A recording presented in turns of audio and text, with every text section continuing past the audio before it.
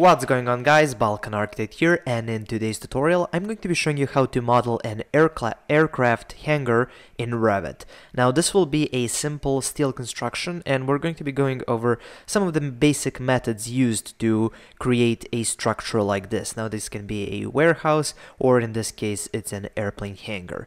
But before we get started, I would just like to ask you to like this tutorial. It helps me out a lot, and if you haven't already, I suggest you subscribe because I make tutorials like this every day, and follow me on social media as well. Now I'm just going to be moving Revit out of the way now, and as you can see here, I've got two families that I'm going to be using for this.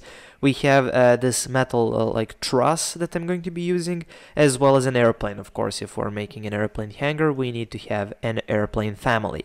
Now I'm going to place links to these in the description, or you can go to my Patreon, where you can get both these families and the whole project file, as well as all of my project files so far. So that's first link in the description. But anyway, let's get started with the project. So I'm going to be using the architectural template for this project, and let's just let Revit start up. Okay, and now first let's load those families in. So I'm just going to go here to Insert, Load Family, and let's find Desktop, and let's go with a single prop plane, open that up, and let's just place it somewhere on screen. So let's just go with component, because airplane is a component, and you just flip it around using the space key, and let's just place it like this in the center. Now this airplane is going to help us determine the dimensions of our airplane hangar. Now let's load in that truss family. So I'm just going to go here to Insert, Load Family, and go with this bent knee truss and open it up, and now it's loaded in. And if I go here now to Structure, and we've got this truss, structural truss tool, and if I select it, as you can see, we don't have any trusses, but we loaded it in. So what's going on? Well, this particular family for some reason gets loaded in as a structural beam, so you just select that, and here it is. So that's the one we loaded in, and let's just place it somewhere like this so the plane is in the middle. And now let's create a whole structure. So if I go into 3D, this is what we have so far. So let's go back into level 1, select this truss, and now to multiply it, the easiest way to do it is to use Array. AR is the shortcut, so that's what I'm going to be using, and you just make sure that it's a linear array. You can group and associate, but you don't really have to because it's just one element. And then for the number, let's go with 4, and move 2, let's select last, and we don't have to constrain it. So just go here from the middle and just extend it kind of like that. And maybe we can move the plane kind of in the center.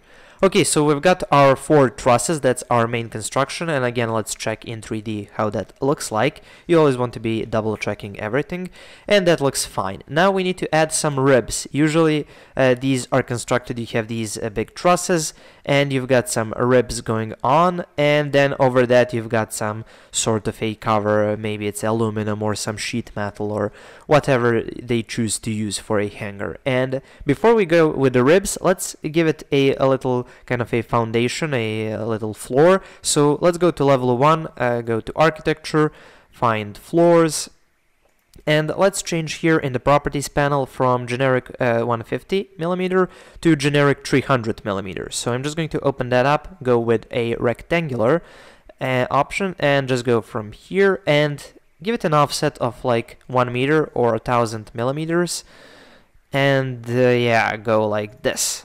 Okay, so we've got our little foundation or floor. Go into 3D. Yeah, that looks right. And now let's create the ribs. Now for the ribs, they're going to be here on the Structure tab, and you've got this beam system. But before you create the beam system, you need to load some beams in.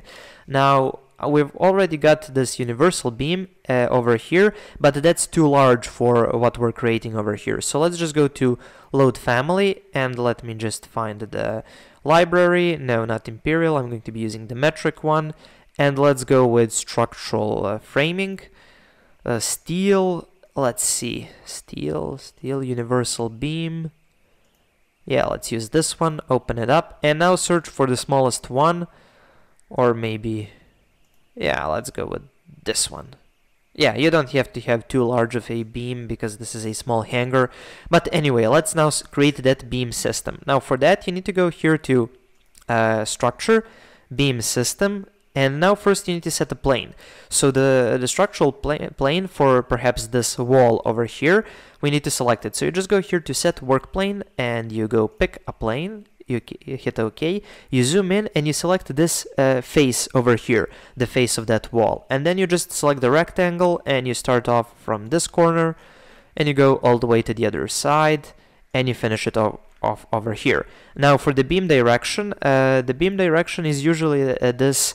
As you can see here, we've got these two lines on the side that don't appear anywhere else. This determines the beam direction, and now beams would be going like this vertically, and that's not what we want to have. We want to have them going horizontally.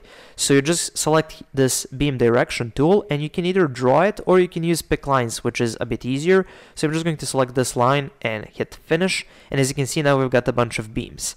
Now we need to select their type, so let's go. Okay, the size is alright, but for the spacing, let's go with something like 800 millimeters or 80 centimeters. Yeah, like this. Okay, now let's do the roof part. So again, go beam system, and you go set work plane, and you go pick a plane, you hit OK, and again, you need to find this face that's on the top where you want to have your roof, and then you go with this rectangle tool, and again you start off from this point over here and you stretch it all the way to the other side to where it is. Where is it? Okay, it's kind of difficult to select. Okay, here it is. Is it? Yeah. Okay, so once we have that, again let's set the beam direction to be going lengthwise and just hit and here change this to 800, make sure that it's the right beam, the smaller one, and hit finish. And there you go. Okay, and now as you can see here, beams are on the outside as they should be, but on this one over here, beams are on the inside. So because we can't really flip that around, what we need to do is go to south elevation and maybe go with a wireframe view. Okay, why can't we see our beams? Oh, of course, we need to set this detail level to fine, and here are the beams now. So you just need to select this whole beam system, remove this beam from selection, and then you just go to move tool or type in MV, and you go from here and you just extend it upward. Okay, now it's on the upper side. Okay, so once you have that, you can select both of these beam systems. So you just go filter. Yeah, that's okay. We only have beam system and beam framing. So now go into the site plan and just type in DM for draw mirror, and you start off here from the center and you just move like this vertically and you get them on the other side. And if you want to see them better, just go to fine. Yeah, this looks all right. Now go into 3D. Yeah, as you can see now we've got most of our hangar done. Now we need to do the back side and the front side, and then we need to cover it all with some sheet metal. So again, let's go here with another beam system. You go set work plane, pick a plane, go OK. Let's pick this plane over here, and then just use pick lines, and you pick the outside edges as well as this ground edge or the floor edge. Okay, this looks fine.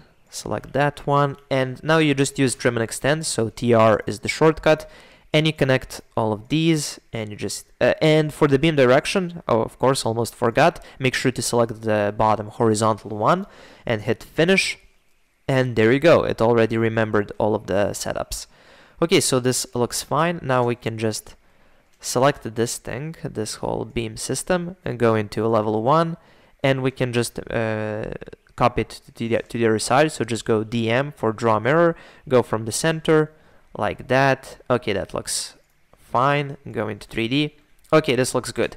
Now you're probably thinking, okay, there should be a door over here, and yes, there should be, but first we need to create the actual wall, to model the wall, and then we're going to be placing a door on that wall, and once the door is placed, then we can trim this beam system to accommodate for the hole for the door. Okay, so let's do that. So let's just first do, of course, the whole wall, and because it's going to be the same material for the wall and for the roof, what I like to do is I like to create a an in-place mass that covers the whole thing, and then I'm just going to be placing a kind of a wall on that mass. So just go here to massing and site, go show mass, in-place mass, let's just call it mass 1, doesn't really matter. Now go into level 1, and here go to fine, just to see the beams better, and then go reference plane, so RP is the shortcut. But anyway, so just place a reference plane on the top of this beam on the front, and let's just call it reference plane A. We just need to remember the name. So now go back into south elevation, and let's start modeling. So go to model line. For the plane, we select our reference plane A, make sure that it's here checked by name, and just go OK. And now you just start creating lines. So one line should be going over here. Then you need another line going over here. The same thing on the other side. And then, of course, we're going to be trimming and extending this to create the final shape. So one line over here. And one line here on the ground plane. And now, as I said, TR for trim and extend. And you just connect all of these lines that you have created. Okay, so once we have that, let's go into 3D. Here, okay, it's not connected here. Why not? Okay, for some reason this line is on the top. Okay, let's just fix that. Let's make sure that it's on reference plane A. Okay, now it works. And now you select the whole thing and you go create form. And then what you're going to be doing is just extend this form all the way to the outside of this beam. So let's see.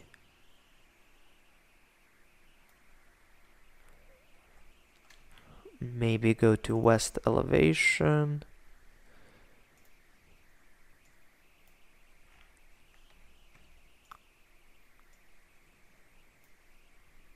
And here go to wireframe. Okay, now you can see it better. And yeah, just extend it like that. Okay, this works now. And go back into 3D. So we've got our in-place mass. So just hit finish mass. And now let's create a wall for this. So it will be just a thin aluminum wall. So just go to wall, edit type, and duplicate name. Let's just call it wall, just to save time. And here from 200mm, I'm going to drop it down to 20mm. And for the material, let's just search for aluminum or aluminium. Anyway, let's just hit OK. OK again. And go here to massing and site. Go to wall or a mass wall. And then you just need to select these surfaces. Now you go all the way around. And do that. You hit finish. You uncheck show mass so you can only see the building. And let's now go to level 1. Select the walls. And let's just flip them to the other side because they're now on the wrong side. So let's just flip this one. Okay. Flip this one. This one as well. Okay, this looks fine now. And now let's place a door over here. So just go to architecture, door, and let's see. We don't have any hangar doors, of course. So let's just go to load family and drop back a few folders, find the doors. And let's see, we've got some overhead rolling door. Yeah, let's do this one. Hit open, and you just place it like this over here, kind of like that. And then you can just select it and extend it. So maybe do it like this, 440 on that side. Let's do the same number here. Okay, that looks fine. And for the height, I remember my plane is like 3 meters. So let's do something like 3.4 meters. Or maybe there should be another 0 here. No? Let's see. If we go into 3D, yeah, that looks right. Okay, but now as you can see, these beams are in the middle. So let's select this beam system, go edit boundary, and then let's just add some lines over here. And let's use split line. So SL is the shortcut. And then just trim and extend, and hit finish. Okay, so this let's delete this one and just do one line, normal line. Okay, And there you go. So this is our hangar. And if we go maybe like this in realistic mode, yeah, and just to see inside, let's go and add a bit of a transparency. So this is what you get. Okay, that's pretty much it for this tutorial. And if you want to see how to create this cool view where I can make it like this weird section where you can see something, but I just like peeled the skin, make sure to check out my tutorial only for patrons, and for that you need to join my Patreon, first link in the description. But anyway, that's pretty much it for this tutorial. Thank you for watching. Please subscribe, like, and share this video. And if you have any questions, comments, or suggestions for any future tutorials, please leave them in the comment section below. Thank you for watching and have a nice day.